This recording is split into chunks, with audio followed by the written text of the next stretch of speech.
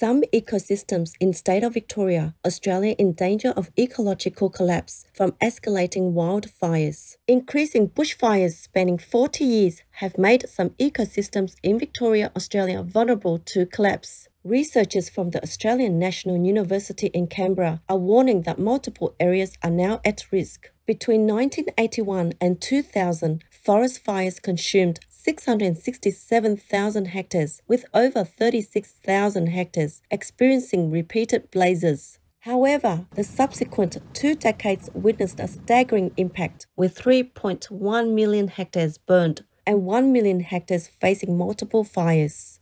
Scientists are urgently calling for climate action and temporary curbs on activities like logging and thinning, which exacerbate the vulnerability of the forests. Such alarming news, Australian National University scientists that sheds light on the escalating wildfire crisis in Victoria. In heaven's blessings, may the Australian people and government heed your wise counsel through compassionate choices and work to safeguard the future of Victoria.